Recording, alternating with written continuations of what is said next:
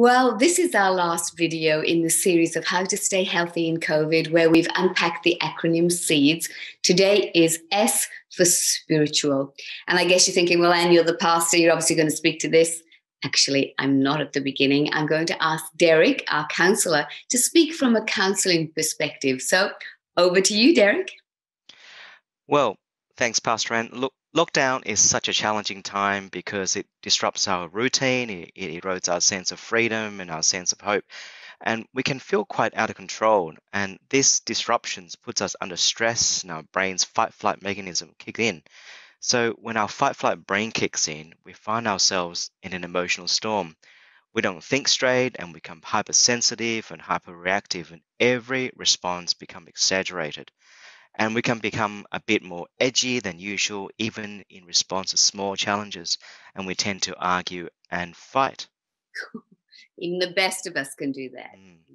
That's right. And we tend to we can actually even fixate on something so insignificant, and it blows out into the worst case scenario that drags us into anxiety and depression.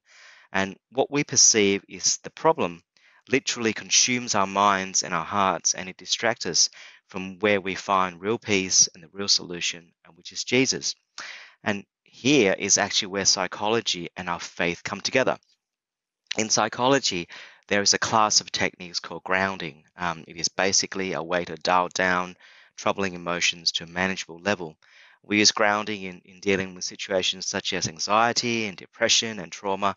So basically, whenever our brain is hijacked by the fight-flight response, grounding helps us to get our thinking brain back. And for my Christian clients, I teach them to ground themselves by mindfully calling on Jesus, using simple words and phrases such as, Jesus, I trust in you.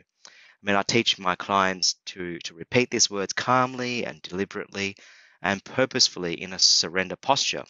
And in those simple words, we turn our attention back to Jesus. We're not dismissing the challenge, we are actually acknowledging the challenge. But more importantly, we are actually surrendering our challenges to Jesus and reconnecting with Jesus, who is the solution. And once our emotional storm calms down, the solution will come. And hopefully the nasty emotions that took hold will have a lesser hold on you, and they might even dissipate altogether. Wow, I love that angle on spirituality, Derek. Thank you. And look, to finish, can I just say that an essential part of our spiritual being is our need for a sense of purpose. And wow, in this pandemic, our whole life routine has changed. And for some, it's been hard to find a sense of purpose every day.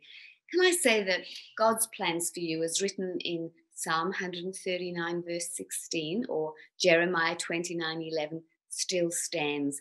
You know, God knew that COVID was coming, but he still has a plan for you each day. What do you think of that, Derek? Absolutely, and I think that's the great news. Yeah. So, look, our spiritual being is satisfied in two ways. Firstly, by helping others. So, make that phone call to someone that needs to hear that another human being loves them and is thinking of them, or do an act of kindness in a COVID safe way for somebody and really bring joy to them. But secondly, connect with God. We do that by talking to him, which we call prayer. We do it by reading the Bible, which is his word to us. We do it by worshiping from our grateful heart. And we do it by mixing together with people of a similar belief with us. So that will help keep us well spiritually. So that's the end of our series. And we hope that you've really been helped by it. Derek, thank you. Thank you, Pastor Anne. And thank you, everybody, for watching. And look, if you want to discuss any more of this, please contact me on the email below. We'd love to hear from you. Otherwise, stay safe and God bless you.